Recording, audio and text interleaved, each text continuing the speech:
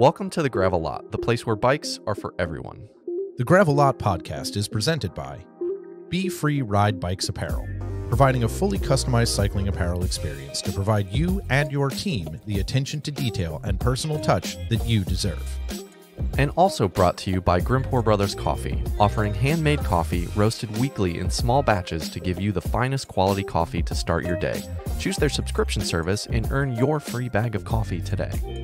And by Hand Up Gloves. Great gear, better times. Providing a wide range of apparel for bikes, snow sports, and golf in multiple designs and fits to let your personality shine. Our goal with the Gravel Lot is to inspire cyclists of all stripes to ride bikes, share their story, and have fun. We love all bikes and anyone who wants to ride them.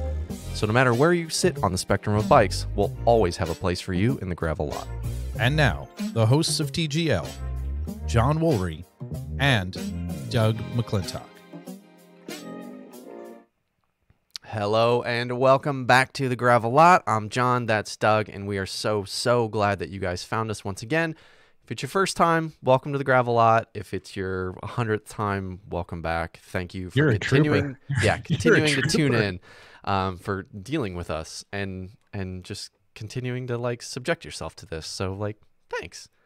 So for those of you that are new, in the Gravel Lot, we fully believe that there is only one thing better than the beauty of a bike ride, and that is sharing a bike ride with your friends, and whether they're new friends, old friends, whatever. So it's also like a great place to tell stories and kind of trade life and talk about life and talk about the things that happened in your day. So that's kind of the genesis of where the show started. So like our goal is to dive deep into someone's life and tell stories, let them tell stories about themselves. We ask questions that we think of along the way, and you guys get some great life experiences along the way. So we hope you enjoy that. Yeah, if you like what you're hearing today, Pebbles, please share it, hit the like button, subscribe, follow, engage, do all the things that are important that the internet rewards, but share it with your friends and tell them about why you like it, and point them to some episodes. You know, we've got some stuff. If you've got a favorite episode, point somebody at it. We'd love that. If you are on the live stream today, please leave your comments below. We would love to have those questions, information, any of that. Be awesome. Check out our website, go to the Etsy store, support TGL on Patreon. That help pay for this acoustic foam that is in the studio, which I am dry firing tonight, which is exciting.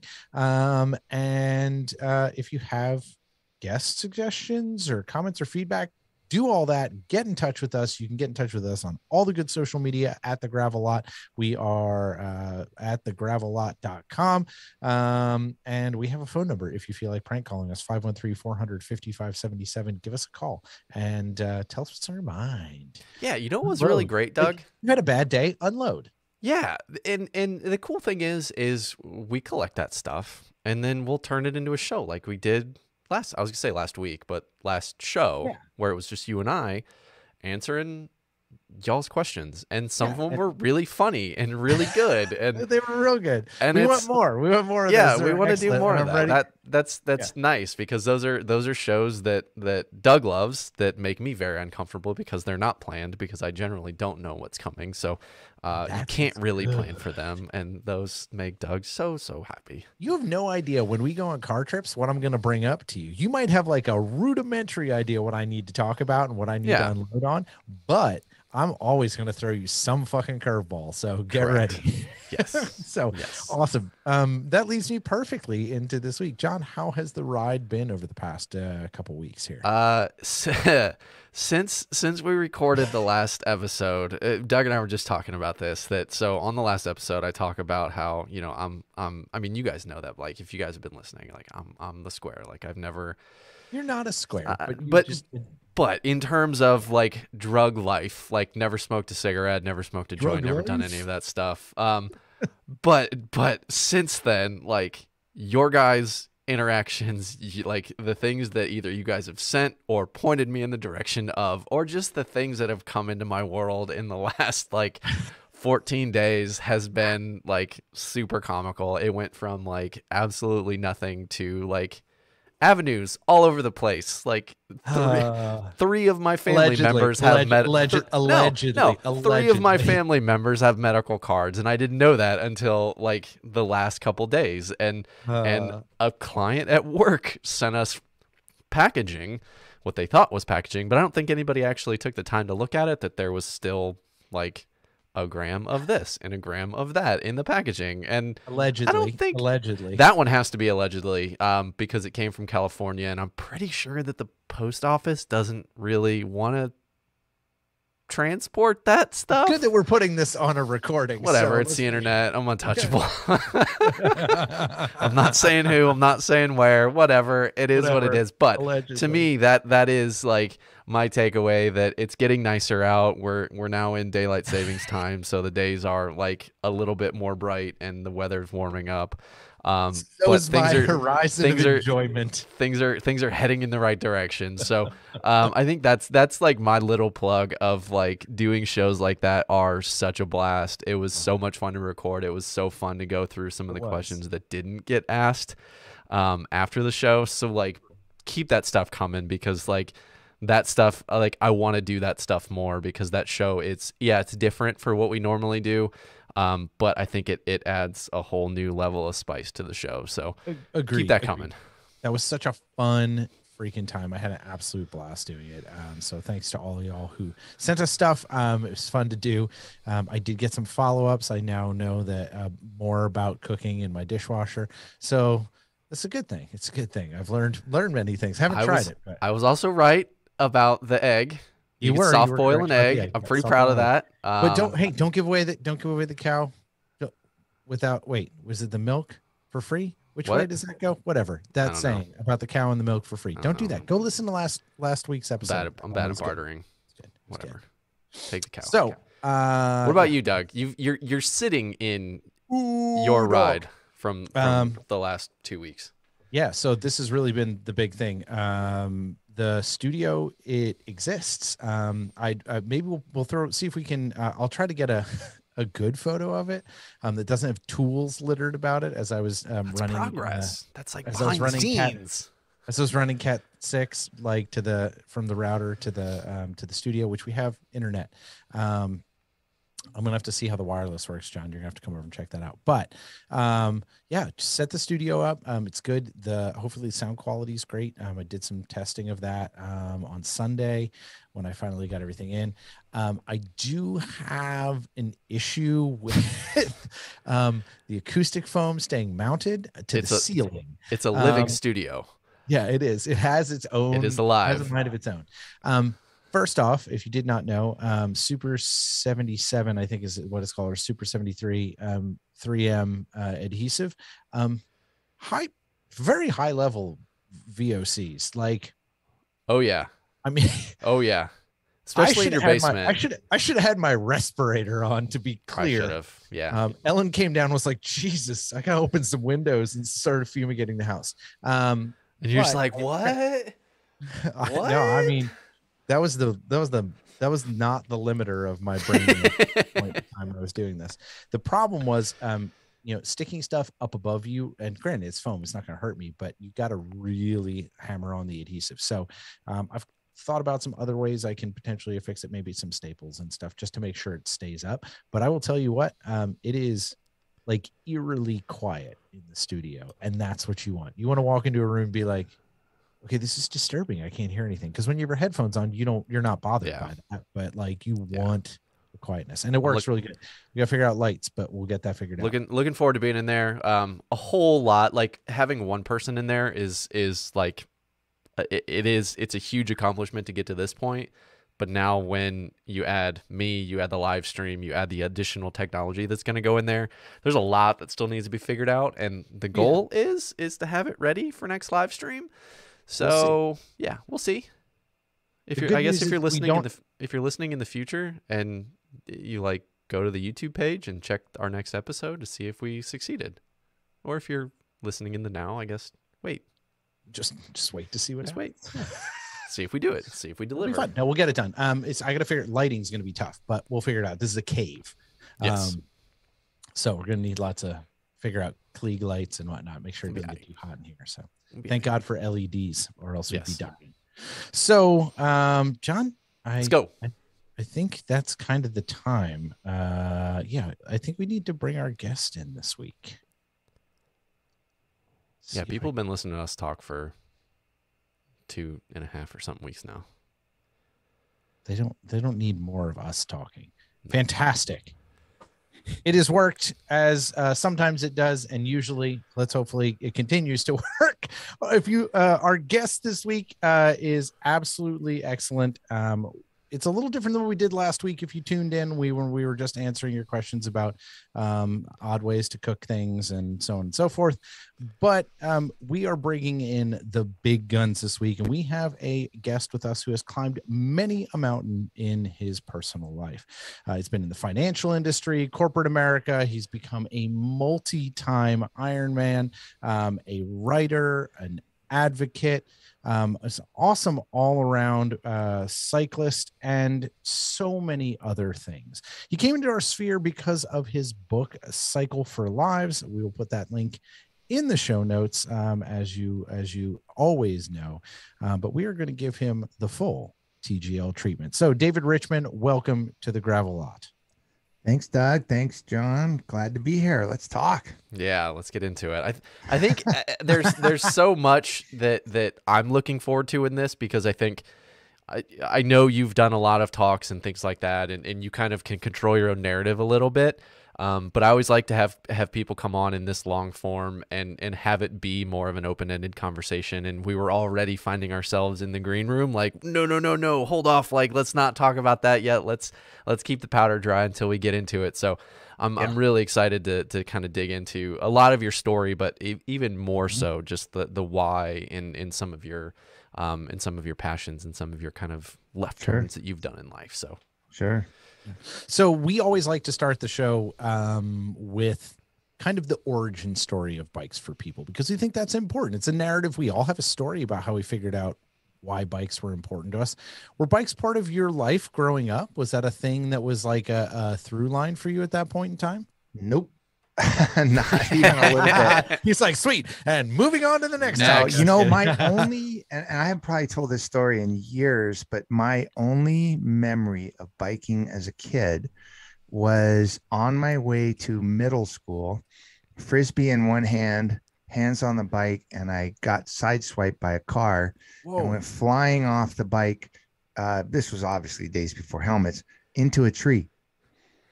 And I got up, I found my Frisbee. I walked the bike back to my house and apparently collapsed on the patio of the house on the porch. Way back when they used to have people that delivered milk, not Amazon, but the milkman. Yeah. I mean, Amazon, you're correct. It has come full circle, David. You are correct. Amazon has decided we will be the milkman of the United States. Yeah. So that guy found me on the porch, passed out. I might have been whatever that was, 11 or 12. And my mom came out, threw me in the car, took me to the hospital, and I was there for a few days with a pretty massive concussion. And I don't remember ever having bikes a part of my life until the very first time that I said, I was in my late 30s, where I go, okay, I think I'm gonna try this triathlon thing. Huh. Was it that's a very traumatic incident. That is not a thing that like you just shove under the rug and don't think about. It's not a skin knee. Yeah, for the next 20 years. Like I remember racing my sister down the hill at my house and jumping over the little stone fence and breaking my ankle in a rabbit hole. And I did that. That wasn't like a thing that was acted upon me. Right. Did that incident imprint on you in a way that like kept you away from bikes, or do you think that just was a natural progression that you didn't find them again? No, it was just one other thing. And I'll tell you what, if I really think about it hard, it probably was one of the little stones in the foundation that says, bad things happen to good people. Like you just got to just deal with it and move on. That was pretty traumatic, but I've had way more traumatic things happen to me. And it's like, sometimes it's your own doing, sometimes it's not, but whatever, man, you got to make the most of it because you can't control everything that happens to you. Right. Yeah. So let's kind of set the table a little bit and talk about your career. Cause I think that helps to influence a lot of, just like you're saying, it's laying the bedrock of here's where we start. Here's kind of where you started in your professional career. And then we can start to take some of the turns. So, talk to us about college and then about kind of where you started in your career and kind of walk us through the initial parts of that. Sure. Well, it sounds more like a fake story, but I'm telling you, it's not a fake story. But yeah, so I ended up leaving home not in good circumstances when I was 18 years old. And I was That getting happens. ready It to happens. go. What's that? It happens. I It mean, I think happens. it's a more common story than a lot of people think. Yeah. And so I'm hitting the world and I'm going to go visit a bunch of colleges that I got accepted into. And unfortunately, my car broke down in Vegas.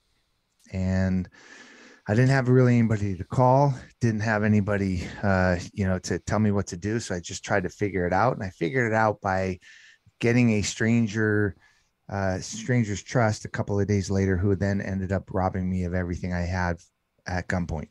Oh God. And so there I was, 18 years old, probably maturity level of maybe a 10-year-old, streets wise anyway. And yeah, I was homeless, 56 cents in my pocket. I did have a carton of Merit 100s, but yeah, nobody to call, nobody to turn to for help, and just stuck, like nowhere to go. So what I did was I walked into a fast food restaurant that I worked at as a teenager. I said, a few days later, I said, "Hey, I need help." They're like, "Whoa, you're not in good shape." They could tell. And I said, "Well, I'll call my old manager. I'm a good guy. I just need a job." And I got that and got on my feet.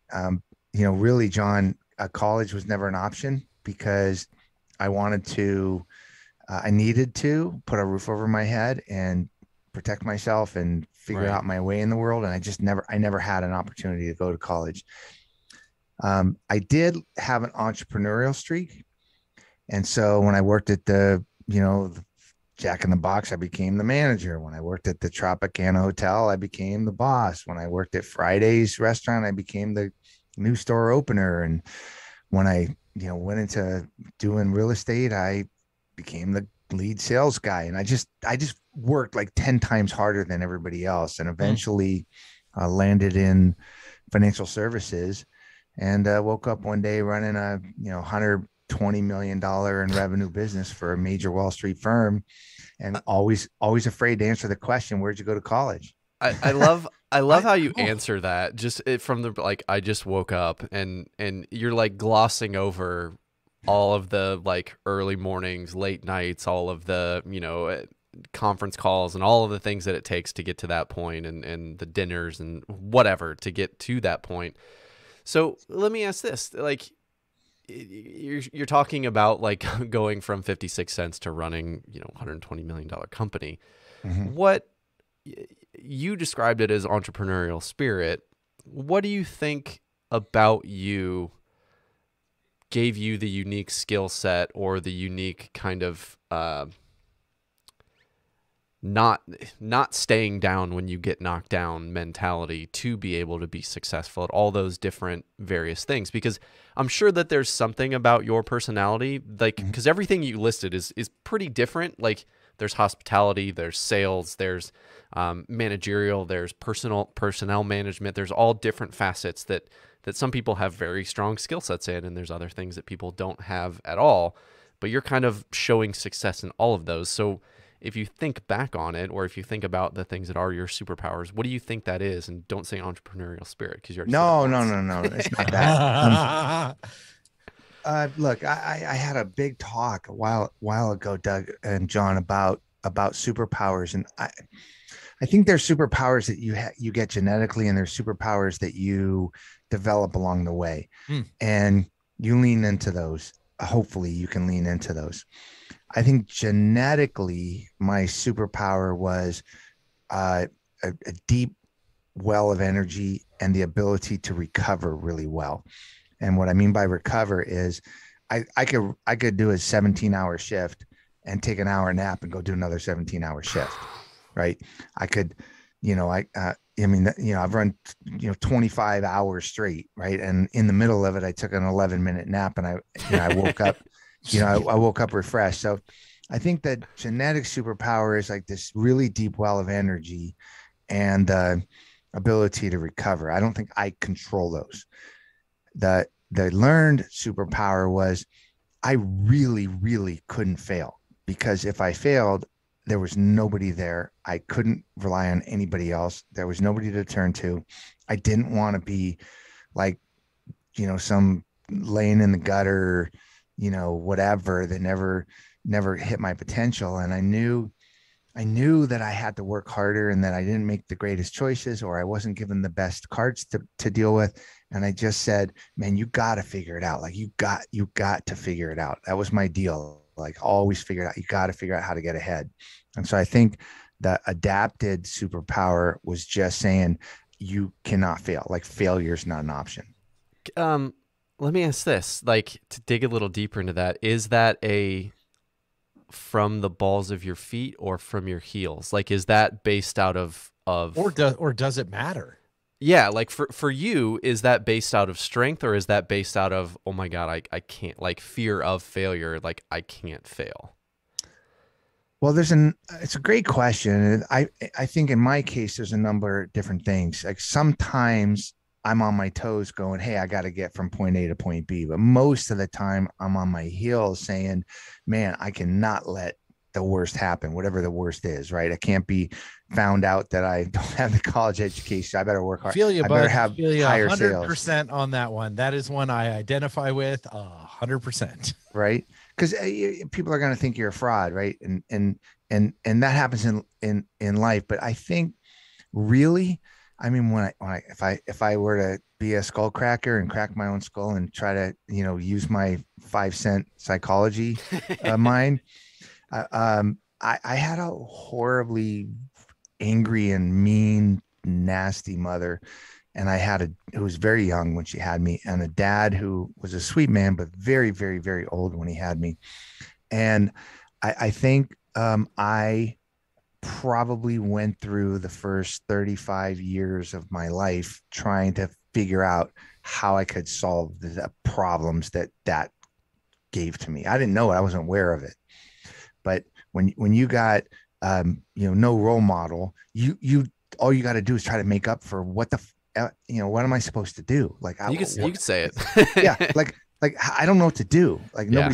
nobody's talked to me and said, do this, do that, don't do this, don't do that. So I got to figure it out on my own. I got nobody to look at. On the other hand, I got somebody who, one day you do X and they go, oh my God, you're the greatest person in the world. And the next day you do X and they're like, what the hell were you even thinking? That's the most horrible thing you could ever do. And it's like, wait, but both times I did X, And so I think that confusion of not being able to please one person and the confusion of not knowing what the hell to do from minute to minute, like you said earlier, like you got this path you got to stay on. I had no path. I don't even know what that means. Yeah. Right.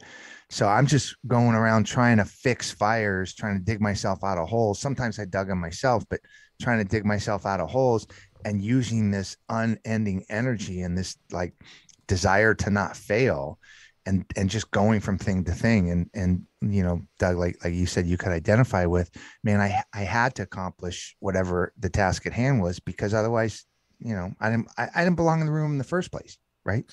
I think that would prove it. Yeah, I think it's an interesting place to approach. I don't know if we want to call it imposter syndrome, right? But to approach it from a place where there is not the sheepskin, there's not those things. We all doubt ourselves in those spaces. But when you don't have a roadmap, or you've decided to take that roadmap that you've been given and crumple it up and throw it away, you end up in a space where you have to figure things out for yourself. And I think that may be part of you spoke early on about how you have a resilience. And I think that that's an interesting way to think about why you ended up in that space. As you're saying, hey, it took me until I was 35 to unravel certain pieces.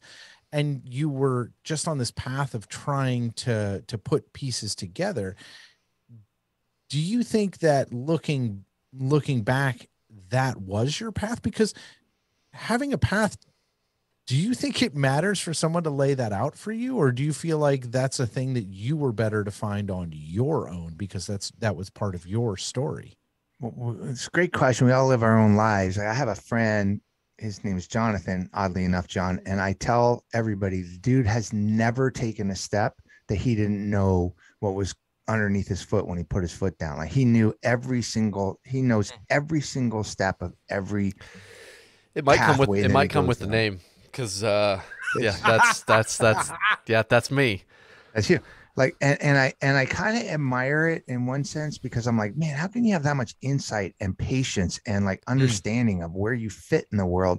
And on the other side, I'm frustrated and kind of upset at him because I'm like, dude, like, how do you already know everything? Like, how is that even possible?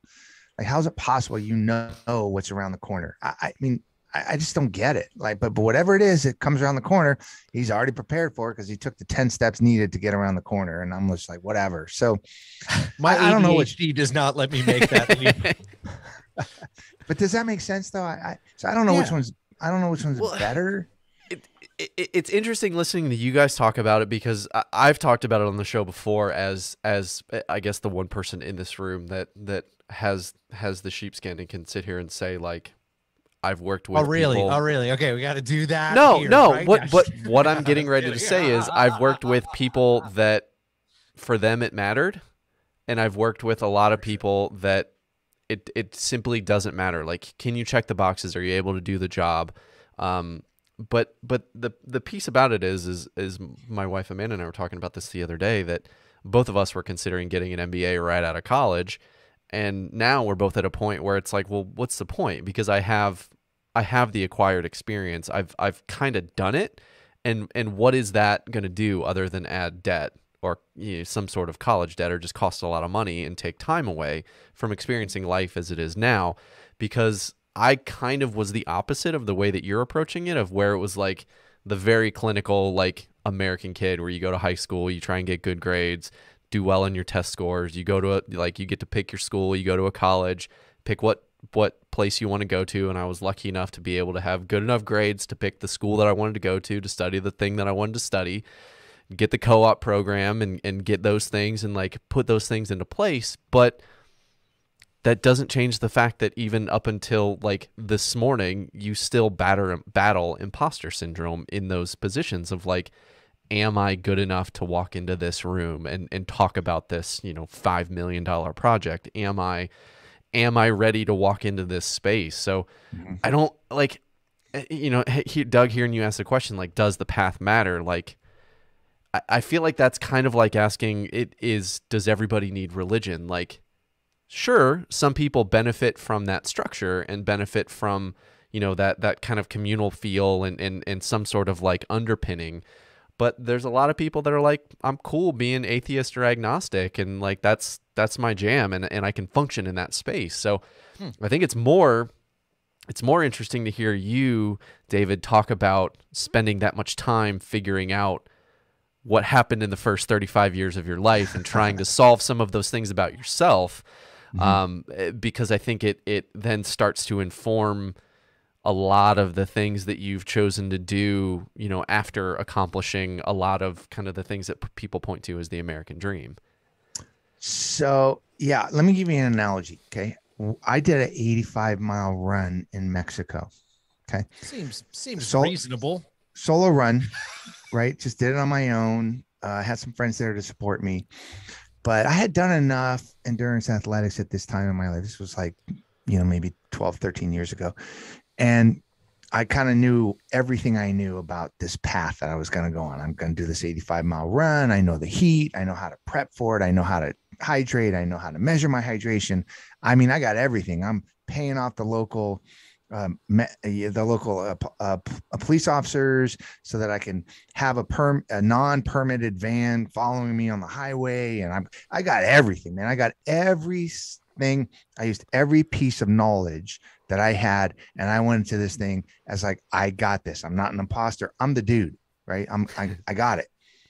I start in downtown Cancun, and I start running, and I get maybe about 7 or 8 minutes in, and all of a sudden this horribly vicious dog starts running right at me. Now I got a van right behind me with a bunch of people in it, and there are a couple of them are locals that are driving, and they race the van in between me and the car. Dog start honking the horn, and the dog goes running off. And I went, like, what the hell? You didn't even think that, like, the wild dogs. Like, what? How would you not think about that? Okay. 22 and a half hours, 42 dogs tried to attack me on that run. I kept count, right? Yeah. My point in telling you Did that. you put little dogs on the van? Like, no, they kept a little, like... yeah, right. They kept a little notepad and started making tick marks with all the dogs that were coming after me. Oh, are you saying like the bomber, Doug, where you have the like amount of planes you like, shot down? We ran off this many dogs. Like the Ohio State, the Buckeye helmets, the little helmet things. Exactly. Yeah, same thing. No, so, but my point in telling you that story, John, is that you could be totally prepared. You could have every step figured out, and you know everything from your experience and from your brains and from whatever. And then all of a sudden, the most obvious thing hits you, and you're like, "What the hell was I thinking? Like, I'm such an idiot." But you just figure it out. And so I think when it comes to wanting to do great things, when like living your life or wanting to start a business or accomplish whatever, I just believe you got to just not think you got all the answers going into it. I prefer to go into it without having all the answers and then figuring it out, like as quickly as I can, as deep as I can, and just figuring out. Cause I already know I can't plan for everything. How did I not know wild dogs were going to attack me in the middle of Mexico? How did I not know that? You don't. I mean, it's just dumb. I mean, but here's the thing. You're looking at everything else. I think this is very apropos at this exact moment that we're having this conversation, because my wife and I are about to welcome our first child. That is super exciting. We are very excited. I am doing a lot of research. I know a lot of stuff. In fact, I went to a childbirth class a couple weekends ago. I could have taught and done a better job. To be clear, I like research, but also I cannot control any of what happens in many different ways. It's baked. The situation's going to be what it is.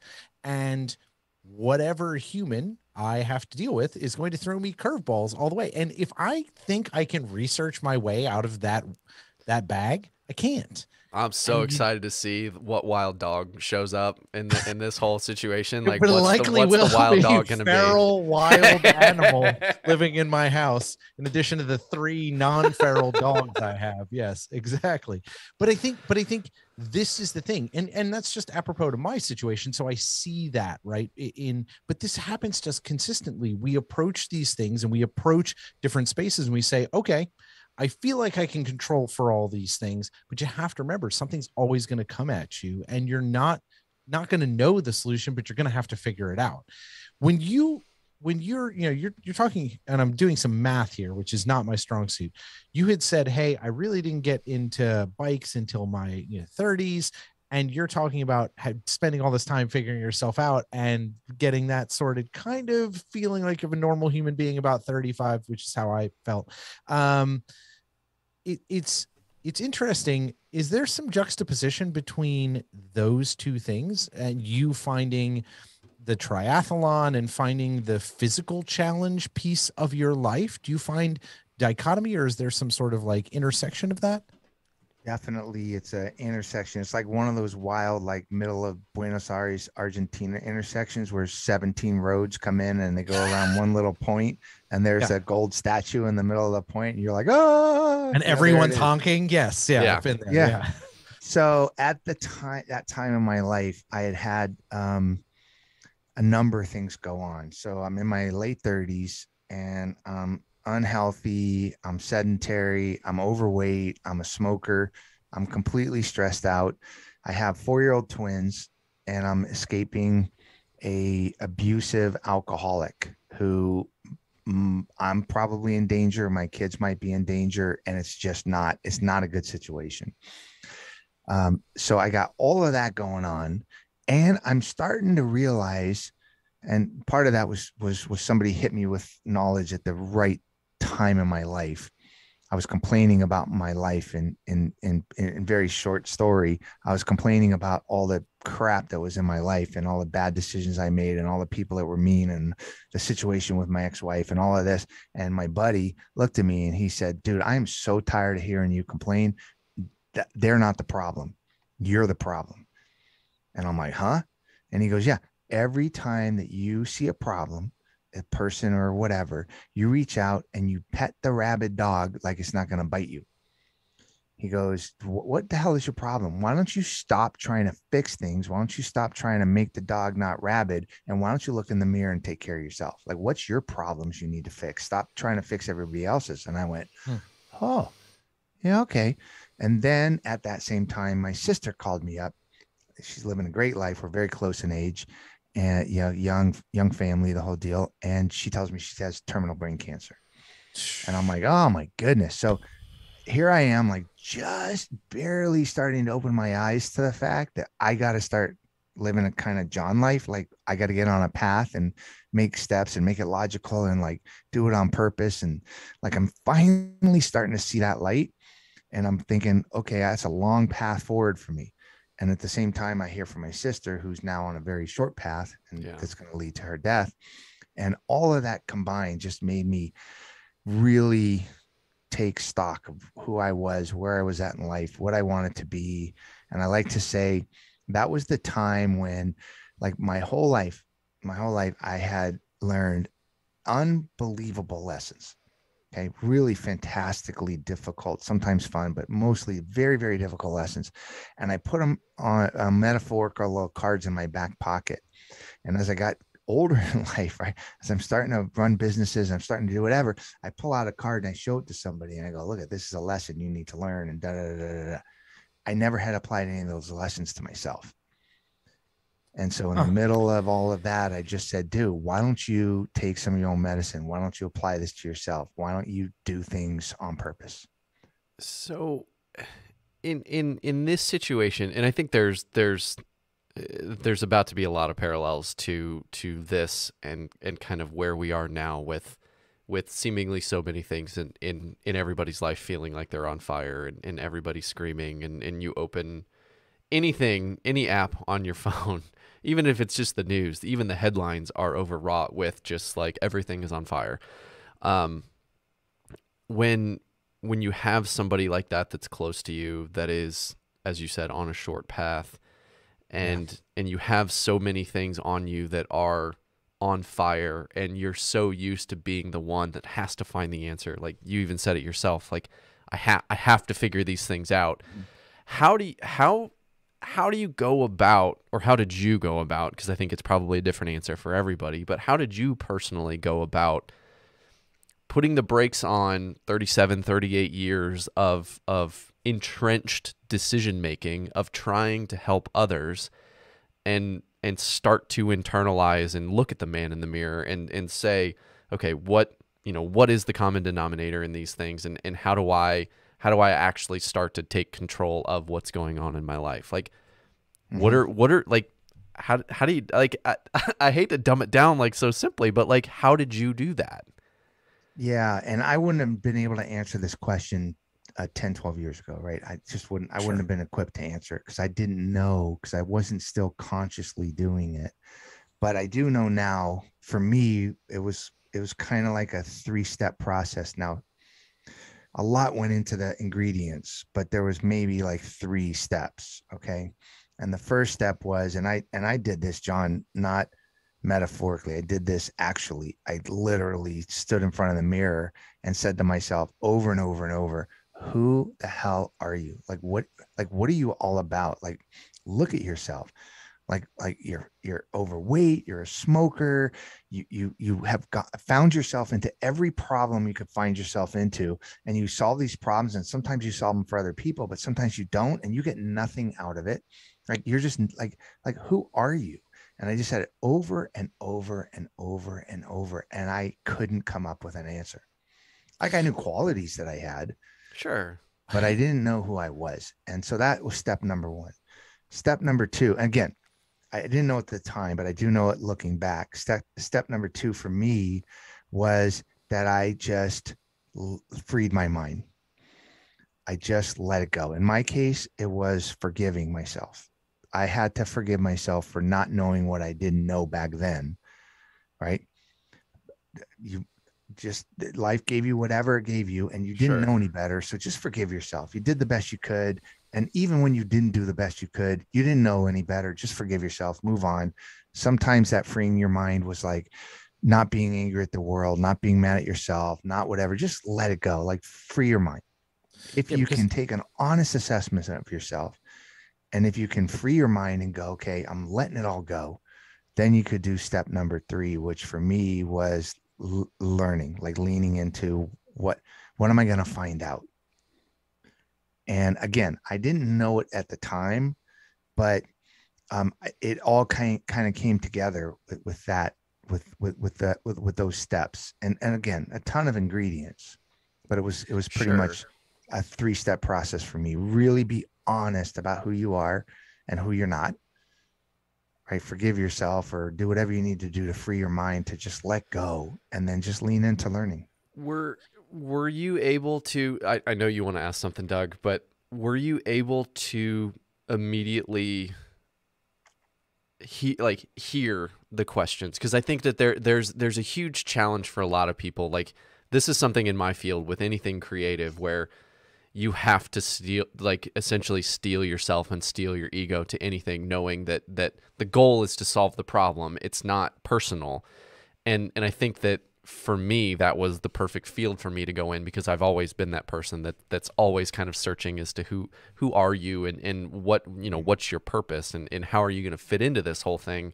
So starting to knock down a lot of that ego took, I mean, it's still a process for me, and it started in freshman year in college when I was 18. So 20 years now.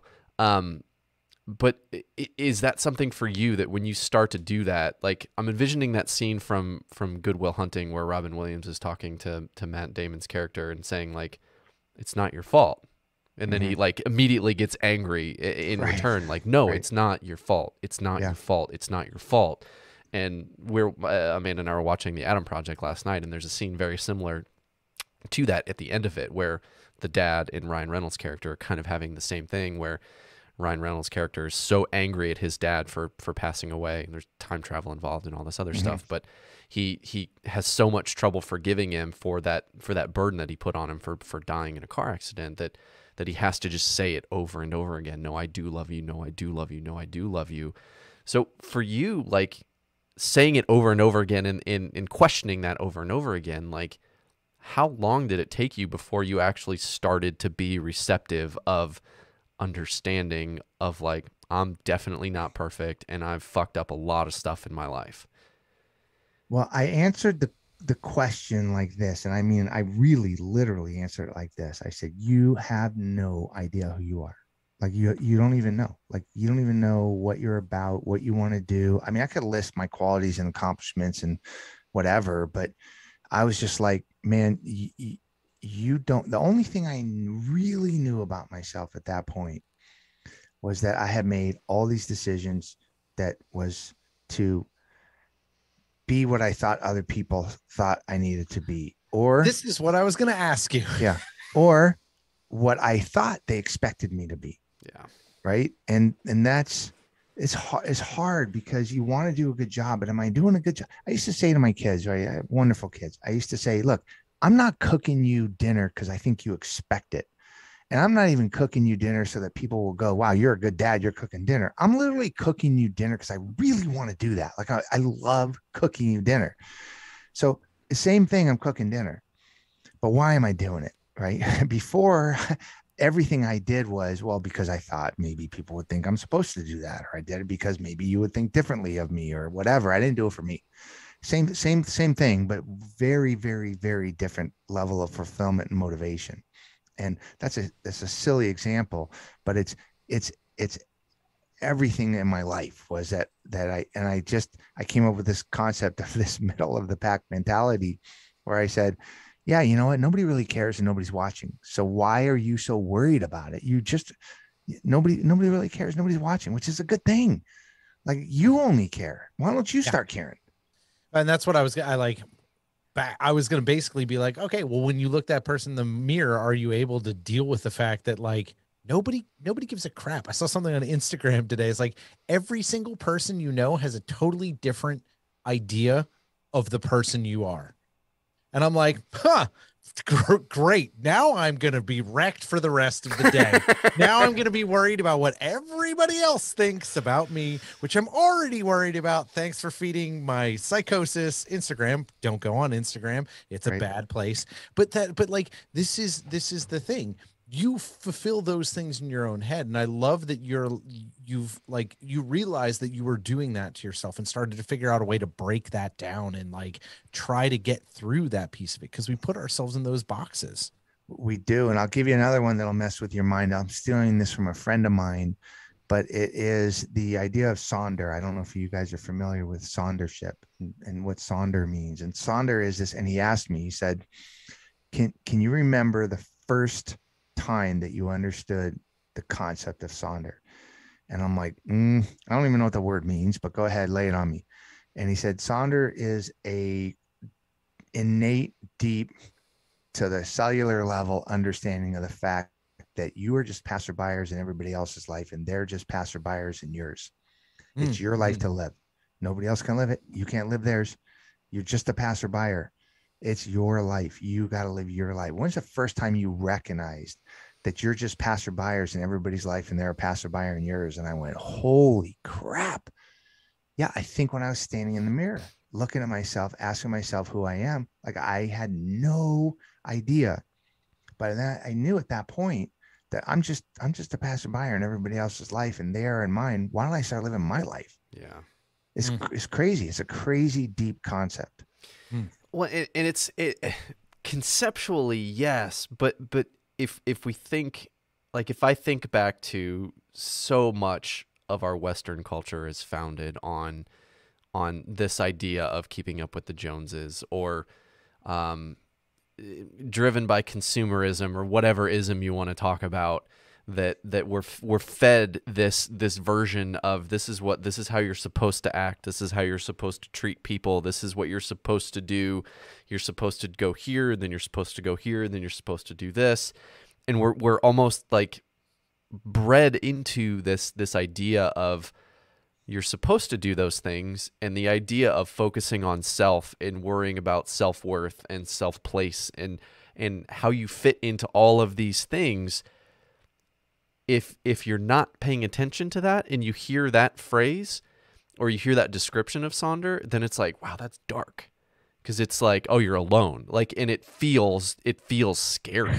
It's empowering. But yes, but if you actually totally acknowledge it for what it is, then it is super, super empowering, because it's like, I can be the one in the driver's seat, but I can also like be a part of all of these other things at the same time.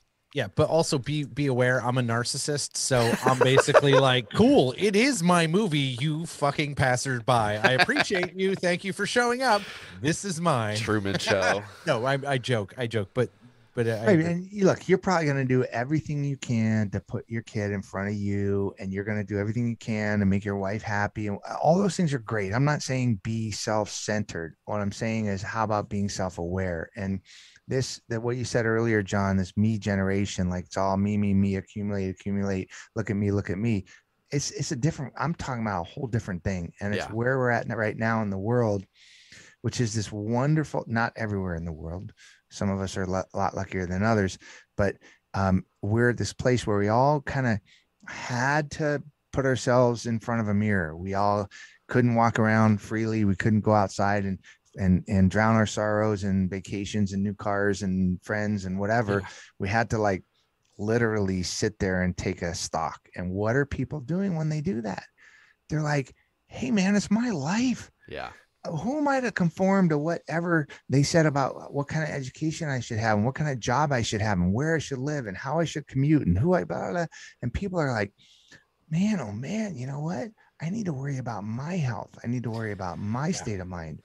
I need to worry about getting the most out of my life. This is great. This is what I was getting excited about in the green room. Is like the idea of everything that's gone on during the pandemic that's happened around everybody. I was going to say to us, but for some of us, it's just kind of happening around us and enveloping everything that we do. So it's not happening to you. It's happening in Doug's world. But but then everything that's been kind of spawned out of it, the calling it the Great Resignation, and so many people changing jobs, and all of these things, and like you hear pundits talking on TV about like why it's happening, and the economic indicators that it's happening, blah blah blah, and it's like, no, it's because of exactly what I know. It's exactly what we were just talking about. Is this stuff is happening because people were stuck inside and they had to sit and bathe in their own garbage for a while and live the life that like us weird introvert like psychoanalyst people that have been doing this since we were like 7 have been doing this whole time, and like didn't have a choice but to be in your own head and figure out like, man, this sucks, and nah, it sucks, it'll be over with, and it's like, oh god, it's still going, it still sucks. Maybe I actually have to acknowledge why this sucked. That'll be over soon. It's fine. I'll just like get by with, whatever. Or year 2 arrives. Right. And you just like, it just keeps going. And, even like some of the stuff that we've had in some of our intros where Doug and I are talking about like, yeah, it's getting nicer out, and the light coming with, Omicron leaving and some of that stuff. And yes, I know there's another variant in Europe and all that stuff, but it feels as though this is the first time that there is truly a light that might not be a train at the end of the tunnel.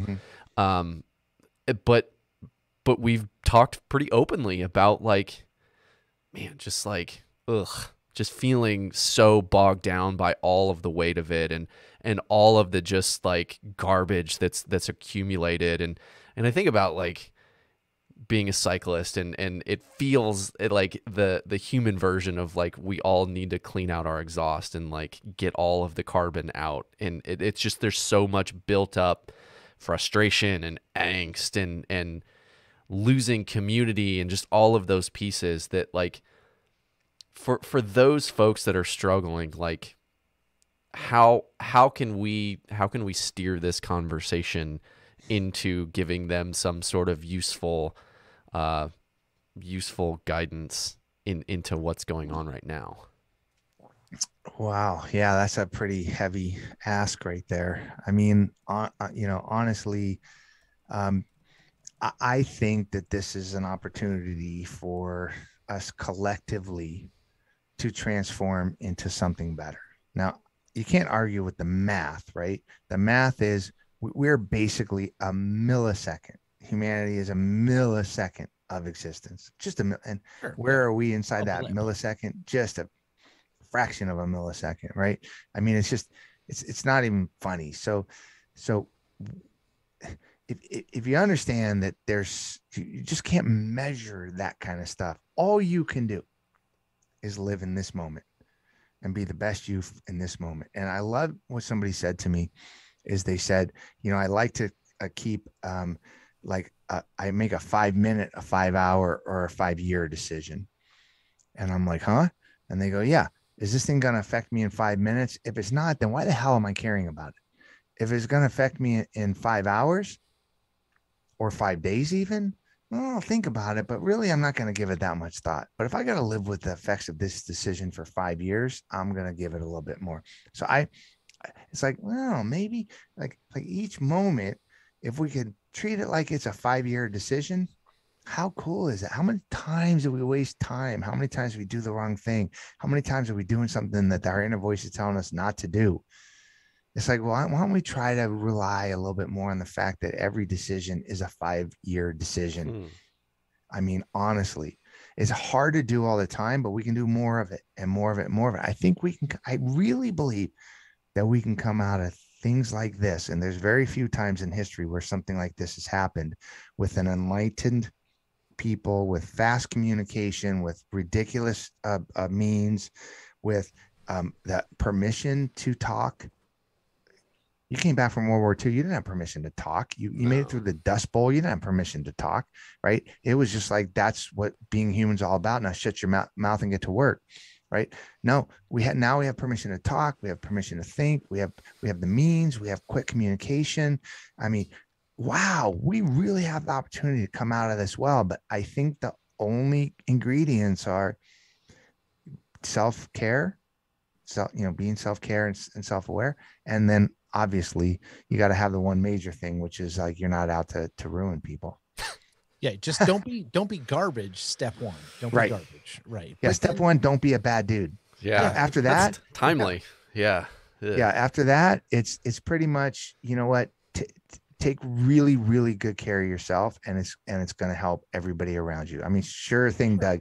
I guarantee you there's got to be some thoughts in your head of, I got to be my best me, because man, I got a kid coming into this world, and I want to be the best me when that kid is aware of who I am.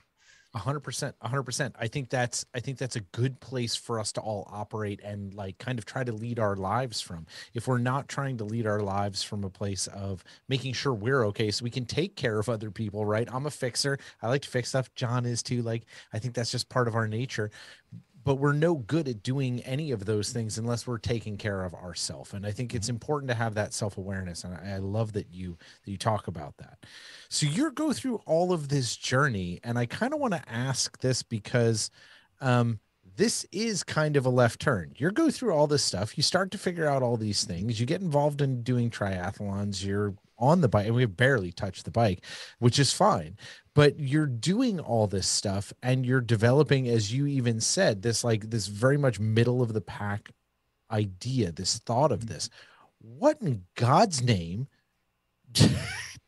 were you like, I don't know, I'm gonna write a book. This seems like the correct thing for my life right now. What were you doing at the time that, job, career wise? What was your family structure at that point in time? What were the factors that led you to say, you know what I need to do is I need to write a book? This seems like the right decision for me. Well, the minute winning in the middle of the pack book came about because about 5 or 6 years into doing endurance athletics, I realized that there's a lot of parallels between the life lessons that you can learn along the way, lessons in running a really big business, and lessons in doing endurance athletics. They're kind of the same, right? Like when we Lots of say parallels, tons of parallels, for tons sure. of parallels. When I said, just like start off like not being a dick.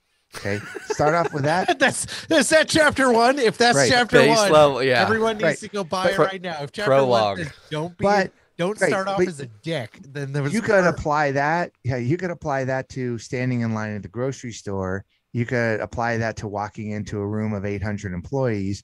You could apply it to, having a one-on-one with a mother-in-law that you don't like, whatever, right? That's a really good rule. Number one, it doesn't matter so what I thought was, yeah, not from a preachy kind of thing, but just from a, hey, I think I figured something out here, this middle of the pack thing, where if you're anything like me, where you just been living your whole life trying to be something that you thought other people wanted you to be, or that you hoped that they would think of you a certain way, if that resonates with you, I got some thoughts on that here. I'm going to write them down. And oh, by the way, like the parallels of that with running a business, with running 100 miles, they're pretty much very interchangeable. And I wanted to write this from a kind of a narrative story kind of based thing. And the lessons are really simple. I'll give you one great lesson, okay, about total imposter syndrome, and how not just imposter at work or out on the field or in love or whatever. So the very first, I stopped smoking. I did a 2-minute run a day later, a 1 mile run about a week later. I did a 5K a couple of weeks later. I did a triathlon a couple of weeks later. And I'm getting ready to do, this was in February, July. I'm getting ready to do my first half Ironman. Okay. That's a very fast progression. That's a fast progression. Good work. Yes. Congratulations. So I'm doing this half Ironman up in Northern California, and it's a staged start. Okay. So it's not a mass start. It's by age group, wave start. And I walk up to the top of the bank of the river, and I look down, and I went, holy shit. I go, oh my God, like every single chick is a Greek goddess, and every single dude is like Adonis. And I'm like, they're all complete. And I had never done any group training or any of that crap. And I'm looking down, and everybody's an athlete. And I'm going, what the hell am I doing here? Look at these people. I don't have any fat. They're all wearing Speedos. They all are ripped. They all like are confident, and they all got the gear. And I'm going, what the hell are you even doing here? Okay. And how many times have I said that to myself in a business environment, in a relationship, in a whatever, where I go, what the hell are you doing here? And I said, man, I am going to go home. I'm turning around and going home. And then the gun goes off. And I watch these Greek god and goddesses jump into the water from the standing start. And I see one guy flip over on his back and he starts paddling backwards on his back. And I see another dude swimming like perpendicular to the course. And I see this other guy doing like the doggy paddle. And I'm like, dude, what are you worried about with them? Like, why don't you just worry about yourself, right? We're going to be fine. That dude can't swim. I mean, he can't swim. I don't care what he looks like. You can swim.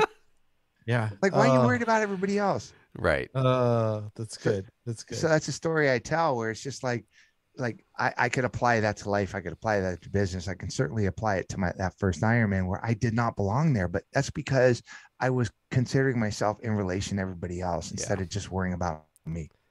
Right. So in just worrying about you, in thinking about both winning from the middle of the pack and Cycle of Lives, like, had you had any experience writing outside of just regular business writing?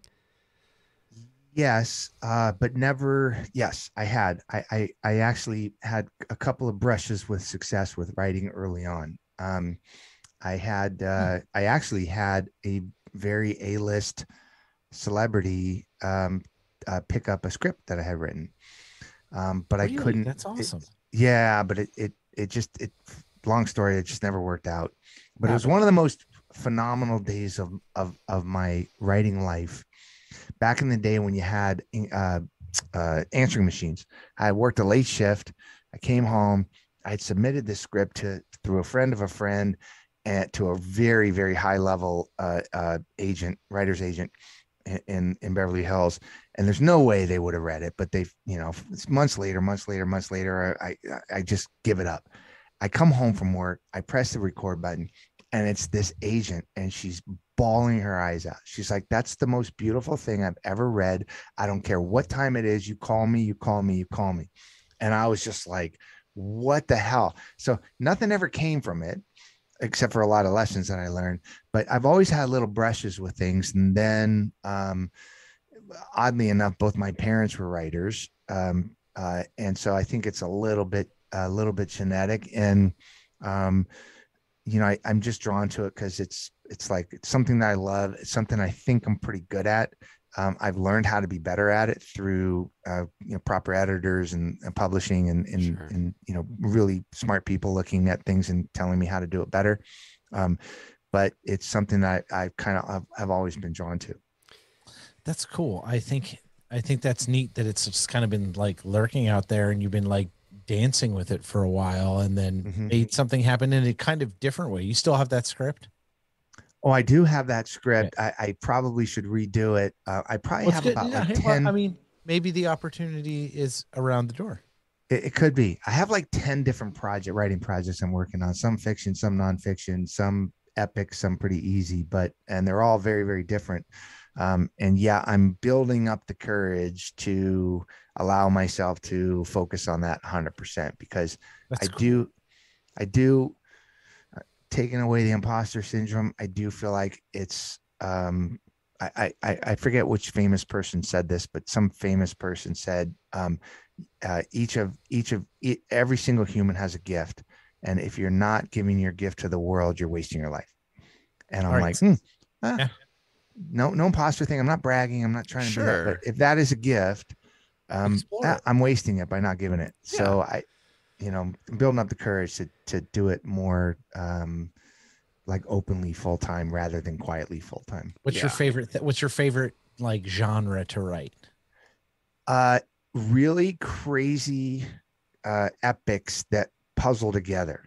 Like for example, if you took the movie Crash, remember the movie Crash? Sure, perfect. Yep. Copy. Yep. You're watching that thing and you're just like, oh my, how does everything tie together? Here? Yeah. And it's this thing I learned early on in writing where I don't remember who told me this, but I might have read it. It might have been somebody that was I don't even remember, but they said that the goal of writing is that when you get to the last page, the person had no idea what was going to be on it. And when they're done reading it, they go, of course. Ah, Oh, why didn't I see that? Yeah. but they had no idea. Love Right. it. And so I like that kind of epic multi-story, like come in from 10 different points and then all of a sudden, boom, you got But it. that's your life, right? Yeah. That's totally. your life. That's your lived experience. Exactly. Oh my gosh, somebody was paying attention. What the hell? Yeah. And if we go back to that, I think this is where that that through line comes between winning from the middle of the pack and Cycle for Life, because you already mentioned your sister's diagnosis, and we're talking about how this deals with business, and it deals with these huge challenges, and it deals with how do you physically, and how do you almost physically manage your way through these, whether they're physical challenges or they're business challenges, or whatever it is, looking at it from I don't want to call it capitalistic, but more of a business slant. Whereas Cycle for Life is talking about dealing with really, really heavy lifts when it comes to the emotional impact, what living with, dealing through cancer treatment is going to be like, being a survivor of somebody who's been taken by cancer. I don't know anybody listening to this that hasn't been affected by it in some way. I mean, our listeners have gone through, my father-in-law going through small cell lung cancer treatment. I recently had a friend pass away from breast cancer. Like it affects all of us so heavily. And I think you not necessarily using your sister's death as fuel, but like taking that as impetus to share some of your gift to the world, feels like great seeds for where Cycle for Life came from. But you actually put yourself into this as well, and put kind of your own ass on the line in terms of like committing to doing something for it. So kind of walk us through how that unfolded, because we talked a little bit about where the genesis of winning from the middle of the pack came from, but like walk us through how this one came to life.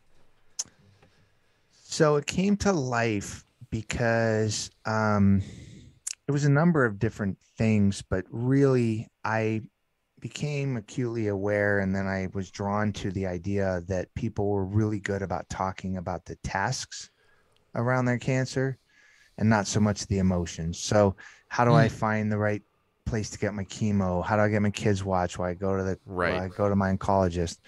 How do I navigate the healthcare system? How do I eat the stuff better? that's facts. That's facts, right? Facts. Yes. We're really good about that stuff. Like I'd much rather drop off a casserole than knock on the door and ask you how you're feeling, right? For sure, right? Yep.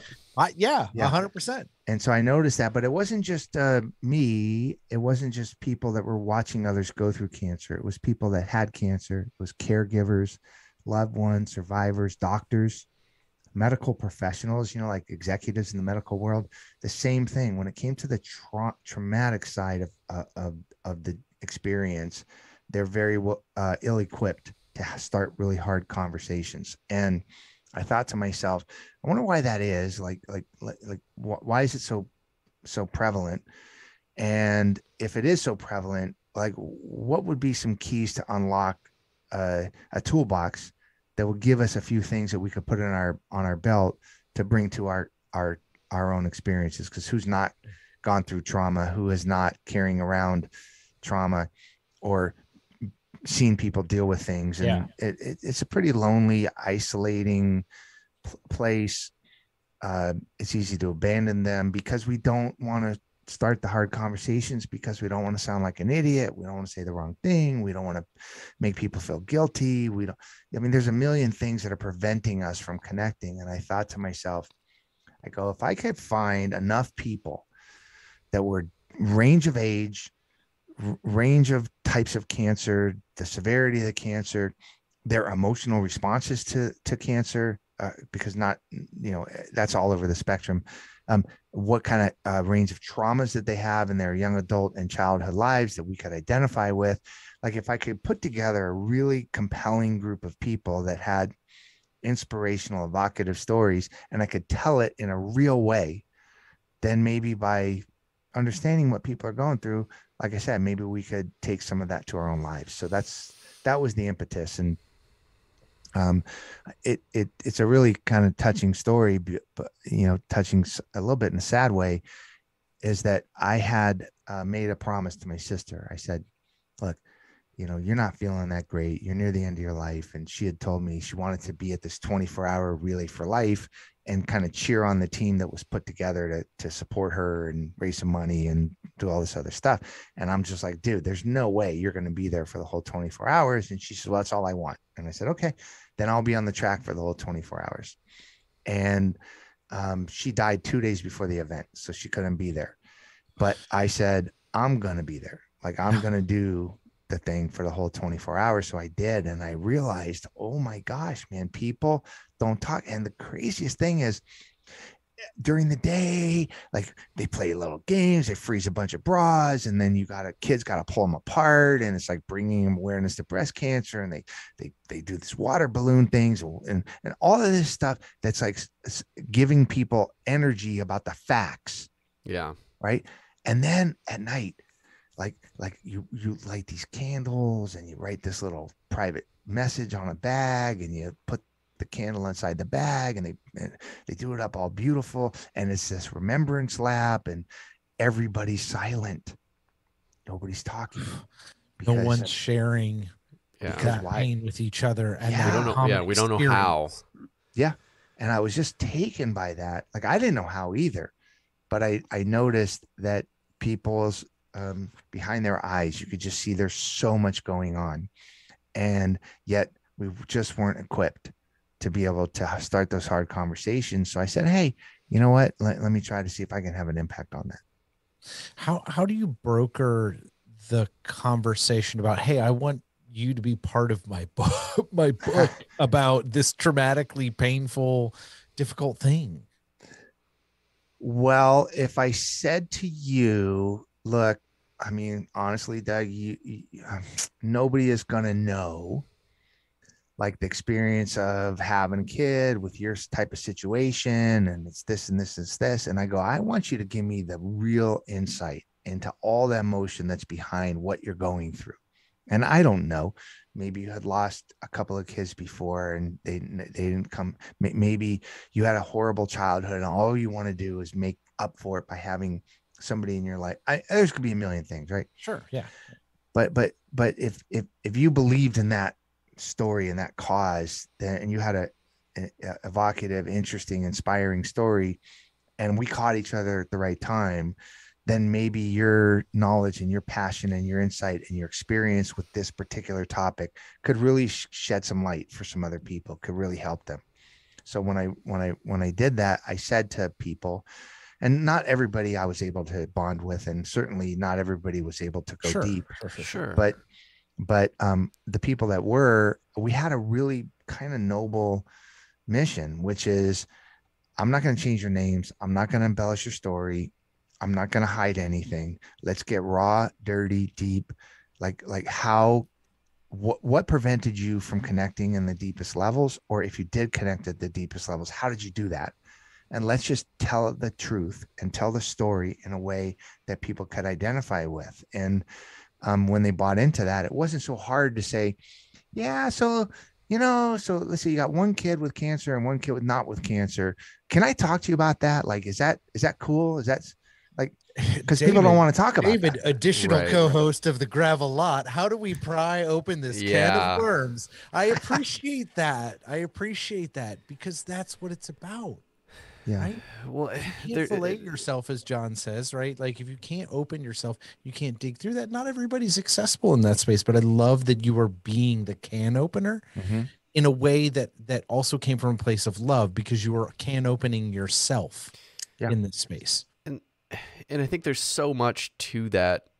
I mean, I think even some of the feedback that we've gotten from some of our episodes that end up kind of going down a path that's similar to that with certain folks, of you get an outpouring of support from corners that you never would have even knew existed, of people that said, say things like, I never knew that there was somebody else that had a shared experience like mine, or I never knew that, that that there was somebody else out there that was feeling or thinking or saying the same things that I've been feeling, thinking, saying.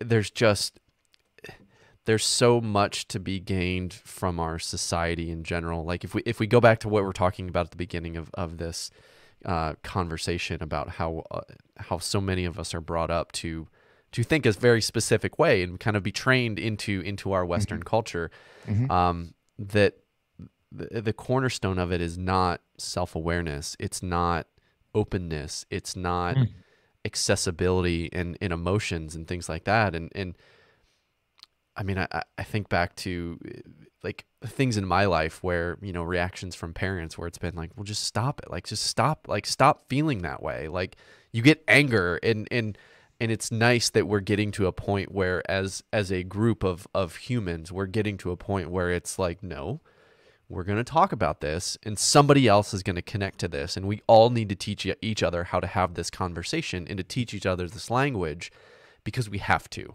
because we can't all feel alone anymore. And we can't all feel like we're the only ones dealing with these things.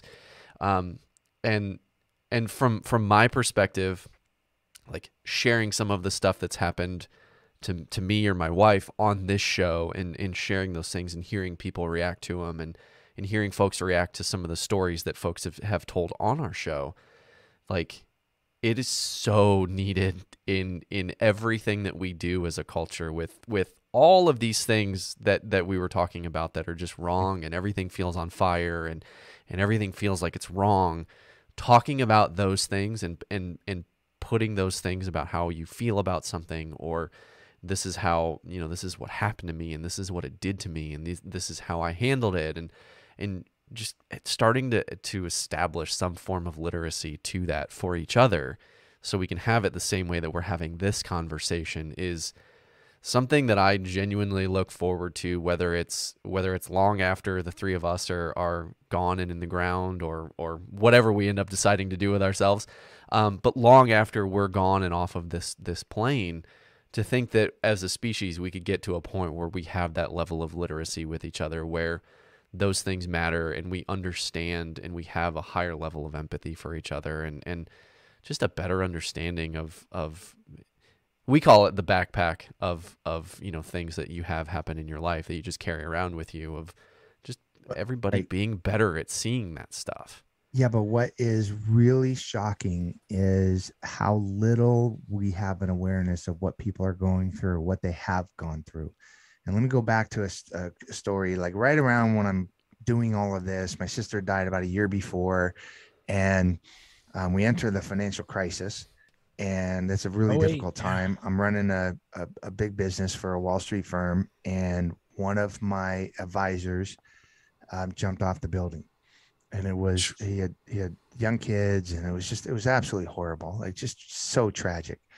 And I had been in New York. I flew back to my hometown in California, and I raced to the office, and we weren't going to be able to get a grief counselor in there quick enough.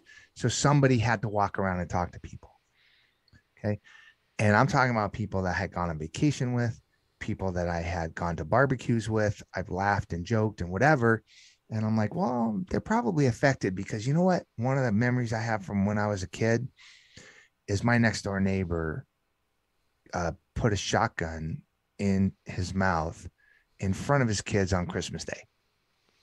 And I hadn't thought about it for years and years and years. And then I'm thinking, how could this freaking guy do that to his kids? Like, what? How could he do that to his wife and kids? And then here I am with this guy in the building. How could he do that to his wife and kids? So I go, okay, maybe somebody has like an experience, and I guess I should talk to him because nobody's going to be here to talk to him. I walk into the first office, and what was the person tell? They eventually tell me a first person experience with suicide. I'm all beat up, but at least there's somebody in the room like me. I had no idea, man. This was like the happiest go luckiest. I would have no idea that guy was carrying around that trauma. I go to the next office, the same thing, the next, every single office. And I'm like, how did I not know this? There was one safe place to go. This guy, Stu, he was the safest place to go because he was such a gentleman. He was such a happy guy. He was like the neatest, wonderful old guy ever. And I walked into his office and he says, man, you look beat up. And I go, dude, every office I've gone into, he goes, it's just tough. Like everybody's having a hard time with this thing. And I'm shocked that everybody has this. I go, you got any advice for me? And he goes, yeah, but can I tell you a story first? And I go, yeah. He goes, I was playing tag with my brother. This was back in the 30s. I was a little kid and we ran into the barn and my dad was hanging next to all the tools. And he goes, that's just stuck with me my whole life. And I'm just like, even you? And I'm like, what the hell? How did I not know that every single person was dealing with this immense trauma? How did I not know that? It's because we just don't know. We don't know what people are going through. We don't know what they've been through. And it was a real eye opener to realize that, man, we got to figure out a way to talk about this stuff. Yeah. Yeah. Cause that's the piece of it that's always, and it's disheartening that it's so shocking because we all have to deal with something at some point. Somebody's going to pass away in our life or something.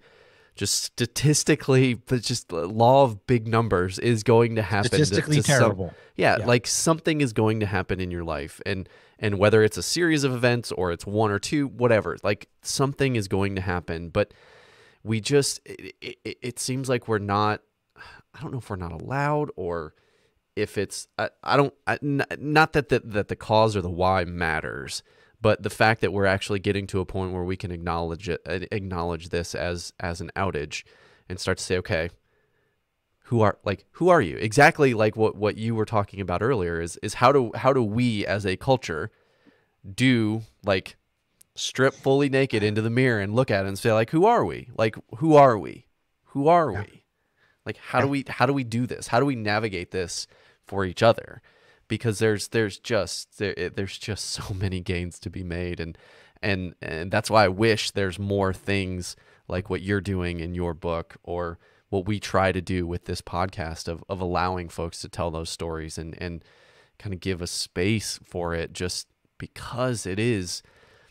Doug and I have had some bad stuff happen, and we've had so much positive come from sharing those things with people and having better connections because of it, that it's like, yeah, that is fuel in and of itself. And it sounds like you've had a very similar reaction to Cycle for Lives, where you take a leap and you do something that feels really uncomfortable, but you get so much support on the other side of it of like, yes, this is so needed. We need 1,000 more books like this.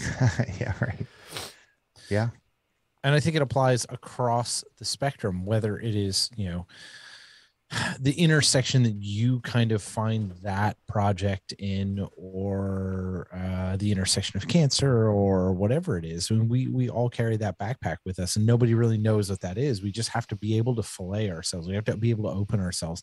And I think that thought experiment, if we can do that individually, just with the people in our lives or just the people that we feel it's okay. Maybe it's a stranger, right? Maybe it's someone you trust enough to not have the goods and the drop on you, and know how to get into your business. But whatever it is, I think it is such a positive move forward to normalize that conversation, to normalize the space that we can have these things. Do you find that is the reaction that you get when people like give you feedback about the work that you've been doing in those spaces? Yeah, I get a lot of, and I don't know the answers, right? I mean, these stories are pretty impressive. I get a lot of questions like, what am I supposed to say? Or, what could I have done? And it's like, well, I don't know the answers. I do know what I've been told are some of the answers, which is, don't say you're sorry. Don't make it about you. Don't use the word at least, right? Oh yeah, I'm sorry you lost your leg, but at least you're healthy, no at least, right. No, none of that.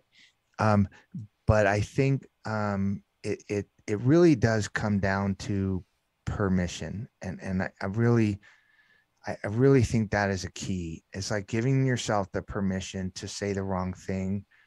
If you're coming from a place of caring, if you have the right intention, if you're trying to connect with somebody in an authentic heart to heart, really grounded way, is to give yourself the permission. I'll give you a super quick story. So I was talking to this guy, and not unlike you, John, he had just recently lost a friend to cancer. And he said to me, he goes, I really regret my last like several meetings with him. And I said, why is that? And he goes, well, when he was feeling well enough, he would come to my house, or when he was feeling well enough to have people, I would go to his house and we would sit down, and I'd kind of like want to talk to him because I knew he was getting worse and worse and worse. But he just wanted to eat pizza and drink a beer, and when he could, and watch a game. And every time I tried to open up the conversation, like he just shut me down. And I feel like I missed out on an opportunity because I never was able to get really deep with his emotional journey right then. And it really sticks with me. And I said to him, I go, well, I have a better perspective than that. And here's my perspective. What if you happen to have been the only person that he didn't have to talk to? What if you're the only person that didn't ask him a stupid question? What if you're the only person that gave him the safety to be himself and didn't judge him for eating pizza and drinking a beer when he's in the middle of chemo? Bingo. Right? Yeah. I said, but maybe next time, if it happens, what I've learned next time, if it happens, is not to let the moment pass, but to say, hey, buddy, I'm trying to talk to you about something serious. Now, we don't have to if you don't want to, but I want to. And if you don't give me that, it's cool. But I just want you to know, you can't say anything stupid. I don't want to bring you down. I don't want to say anything stupid. You don't want to bring me down. We got to get that out of the way. So do you not want to talk because you don't want to talk? Or do you not want to talk because you're afraid I'm going to judge you? Or what's the deal? Then now we can have permission. Just give yourself permission. And that's hard. Those are hard conversations to have, man. They're hard. But they're freeing, right? They're freeing. Yeah. Do you find that through this process of you doing all these things and kind of working through this with other people and trying to figure out how to tell their stories correctly and doing all that, do you find that you've freed some of that in yourself? A little bit. I definitely have a deeper understanding that that there's way more behind the curtain than I know. And when you're successful or you're active, like you're juggling a lot of things, you make quick decisions. And oftentimes those decisions in retrospect are kind of shallow because you're making them based on what you think you know. And a lot of times we just don't know what we don't know. Bingo. So, right. And so I think I've learned that there's a little bit more behind using your analogy. There's way more in the backpack than I knew is in there. And so that's given me the ability, I think, to be a little more sensitive to that idea. Like I'm not a fan of trite sayings. Just strap on your boots and whatever. So I'm talking to this woman, and she tells me very early on, she goes, well, the key to life is just putting your feet on the ground and going about your day. And I roll my eyes going, you got to be kidding me, man. Why am I even talking to this woman? And then I find out, in very short story, I'm going to tell you, I find out that she had cancer 5 different times, 5 different cancers over a 35-year period in her life. Okay. They've cut out everything. They've given her as much chemo as you can. They've given her as much surgery. Cancer comes back again. There's just no way. That's not her story. Her story is a couple of months before she found out about her first cancer, she met someone who gave her the safety to be loved and to let them be loved, to let her love them. And this was really, really important for her, I found out, because a few months before that, she had literally done the whole change her identity and escape a 4-year insanely abusive relationship where it was coming to a point where she was either going to kill him in self-defense or she was going to get killed. And when she says to me at the end of our talks, we talked for about 1.5 years. And when she says to me, I ask her again, I go, so what's your like overriding theme in life? And she goes, well, David, I didn't always have the power to do much, but every day I get up, I put my feet on the ground, I go about my day. Sometimes my day is making my bed and falling back into it. I'm like, oh, there is some shit behind that trite saying, right? Yeah. Originally, when she told me that, just put your feet on the ground and go about your day, I'm just like, oh my God, this is just. Yeah, right. Yeah. Like there's nothing I can take from that. There's nothing I can learn from that. Right. Like, how are you that shallow? And then I realized that that's one of the deepest things I've ever heard. Yeah. And because you have the context, if you unpack that backpack, you really see what's behind the curtain, and you're just like, holy cow, how could I ever learn how to think that way. Like, how amazingly deep is that? So this whole journey for me has given me a deeper understanding that there's just so much more that we don't know. And when we have the opportunity to make the deep connection, we got to seize that moment. So I guess last question before we start to wrap up, and Yeah. and you know, we'll do our ad read, and then we'll ask you our last question, which is very similar to what we just talked about. But so in thinking about all of this, in everything you've digested, whether it's talking through, you know, winning from the middle of the pack, or the stories that you expose yourself to, were a part of, in recording and experiencing and seeing those things viscerally firsthand, does that stuff, does it satiate you, or does it only whet your appetite to go just be even more voracious and start to try and find all of those things? Like to connect with as many people as humanly possible, and to hear all of those stories and unpack all of those backpacks. Yeah, so I'm writing this book about the Greek gods, and I kind of never really understood like ambrosia, literally they're gods, and the only thing they eat is ambrosia, right? The only thing, really, that's it. I'm thinking, like, how boring. But then you realize that is the elixir of life. That's what gives them their immortality. That is the thing that makes them God. So why are they not going to only eat that? That makes sense to me now. Because to answer your question, it's like the only thing that matters is that's the only thing, you know. Not to be rough on my mother-in-law, but she said to me a couple of weeks ago, she goes like, "Yo, you go on these podcasts, you do these talks, aren't you bored talking about the same thing?" And I'm like, every time I talk about it, it makes me want to talk about it more. like it's the opposite. Yeah. It's the opposite. Once you kind of get that feeling, you just want more of it, you know. And it's very much a drug. Like, just like personal experience, it feels like when you make those connections, even if it's something like this that's over, you know, over the internet, opening up those cans of worms, as Doug said, and having those conversations and connecting with another human, it's the closest I think that I've felt to like, oh, this is why we're all here. Like, collectively, this is why we're all here. Yes. Did you ever see that movie Scrooged with Bill Murray? Love it. Yes, Bill Murray. Fantastic. I've seen that movie at least 100 times. At the very end, when he's talking to the camera and he's trying to explain to people the change in him, and that once you realize that, like you just want to do that, and I just want to live every moment like that, and you can live every moment, and he's like tearing up, going, you know, like, now I know it's okay to live that way and to be that person. I'm just like, yeah, now I get it. Yeah, that's it. I love it. I think that is the thing. I think that's what we're all chasing in some fashion, right? And I think the most important thing we can all do is tell our story in some fashion. You're a storyteller. That's something that you're passionate about, in general, whether it's yours or other folks, or the Greek gods, apparently, as we found out, which I'm very excited for. When you're trying to do that, that is what we need to do, is tell our stories, because it gives us the chance for someone to relate to us, for someone to understand our perspective, or see themselves in our path, or see themselves in our process. So I love that that's what your life is become focused about, and I think your mission has become focused about. Cool, do your business, make all that stuff happen. But I love that that's where your heart is in finding stories and telling them. It's near and dear to ours as well. So yeah, I can definitely appreciate that. So thank you.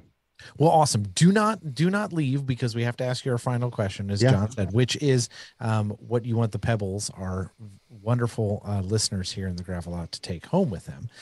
But we have to do the unfortunate part of this this capitalist hellscape we live in. No, I love it's ad read time. This is ad read time. It's always John's favorite time.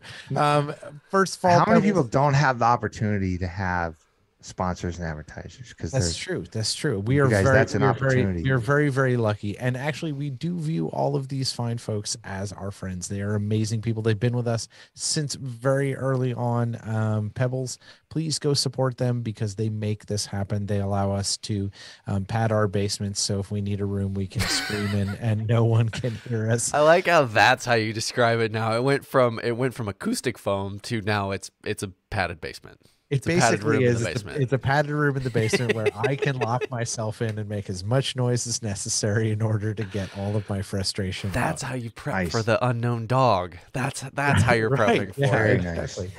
So first this week, and a huge thanks to Adam and all the folks over at Be Free Ride Bikes Apparel. If you do not know Be Free Ride Bikes Apparel, you have not been apparently listening to our ad read.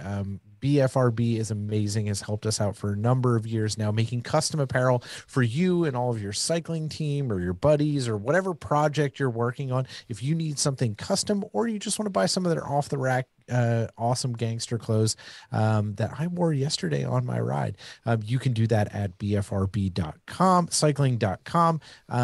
If you want to get custom kit with custom sleeve lengths and custom chamois and whatever you need specifically focused on your needs, you can do that. Head on over to bfrbcycling.com and see how you can get yourself outfitted for this beautiful summer we're about to have. And if you are a cyclist, there's probably, like, in the Venn diagram of like cyclist, not cyclist, there's it's basically a circle if you like coffee. Pretty sure, mostly. Whether it's caffeinated or decaf, we got you covered. Head to GrimperBrothers.com now. Get your hands on premium roasted coffee that is done in small batches. But even more importantly, it goes to supporting great causes. Head to the website now. Go look at all of the different blends and read through the paragraphs. Actually read through the paragraphs as to what those specific bags of coffee are going to support, because an actual big chunk of the margin goes to supporting that specific cause. So no matter what it is, if it's getting juniors into races, if it's supporting trans athletes, if it's supporting female athletes, no matter what it is, go read about it, figure out which one is your Venn diagram of your blend versus caffeinated, decaffeinated versus the cause that you believe in. Go there, check it out, support a great small business that's based out of Austin, Texas, that supports this show. So we love Dan. We love everything that he's doing. It just so happens to be that he makes amazing coffee. And he hand writes notes on every single package. So you're definitely getting love with each and every bag. Indeed. And if you sign up for the subscription service that you will, I think you get 13 bags in a year for paying for 12. So you get a free bag of coffee. So there's nothing. The only thing better than good coffee is free coffee that's good. So go do it. GrimperBrothers.com. Makes excellent sense. And last but not least, our friends over at Hand Up Gloves. The entire team over there is doing yeoman's work at keeping you looking fresh. Whether you are the never-ending spring launch, I think. Yeah, the never-ending spring launch that just keeps going. It's like on week 4 now. Like, seriously, the problem is I'm trying to downsize over here because I need closet space because I'm bringing another human into this house and it has crap, apparently. It's going to have lots of crap, Doug. Yeah, apparently. You're going to get to learn that, Uncle John. Come on down. Come on down. The crap factory over here on Wetzel. But we are going to try to downsize and get stuff out of the closet. And I'm like, holy hell. I want to buy all this hand up stuff. Can't do it. I can't. I got to hold myself back. But you don't have to, Pebbles. You can go buy all the hand up stuff because you have big empty closets that need new gear, whether it is snow sports, golf, because that season's here, or cycling, which we all love. You can get yourself outfitted to represent the way you enjoy life. Yeah, John, you were going to say something. Yeah. No. What? No. I'm just getting ready to finish. That's all. Oh, okay. You're all. I'm ready. I'm ready to hit my marks. You're ready. Hit your marks. Hit your marks, John. Turn in when you need to. But go check out Hand Up Gloves. They're amazing. They've got awesome apparel to suit you and your personality, whether it's on the bike, golf, or snow sports, whatever. They've got it all. Go check them out at handupgloves.com. But also, if you really want to save money, go right now into our show notes and click the link there, and you'll get there and save yourself 10% on everything in store when you use code Pebble $. I do think I'm going to use that and buy some more flannels. I need to. It seems Stock like it's up before. Yeah. I think it's time. I've had the same ones for a while. Anyway, anyways, as always, a huge thank you to all of you, the Pebbles in the gravel lot, old, new. We love all of you. We love hearing from all of you. And we definitely, as we say in the intro, we cannot continue to do this thing without your support. So be sure to go visit, subscribe to all of our social feeds, go hit up thegravelot.com, check out all of the shows that are there. Girls Moving Mountains back up for season 2. They're starting to put out episodes every 2 weeks, just like us. Stay in touch, stay up to date, learn how to become a Patreon supporter. Maybe give us a few bucks, buy us a cup of coffee. Just say thanks. That stuff means the world to us because obviously this costs money. All the hosting, all of those things cost money. Building Doug a padded room costs money. So hit us up on Patreon. We'd love it. If not, just send us your thoughts, send us your comments, no matter where it is, whether it's on social media or on the website. Hit up the contact form, all of those things. You guys know how to get a hold of us. We stream our lives every other Tuesday, 6:30 p.m. Eastern. What is it, daylight time now? Whatever it is. Is that like forever, or does that start York next time. year? Probably is. Like starting in 23. Okay, 23. Sounds Yeah, like 23. because there's so much going on in the world that they needed to pass a law about that right now. Yeah. Anyway, Facebook, Streamlabs, Twitter, YouTube live stream. Go hit up all those things. If you're not a subscriber on YouTube yet, hit us up there because then you can watch every episode and you can actually be part of the chat. So do all of those things. Our new intro and outro music is from Water. Excellent stuff. New jams dropping from him all the time.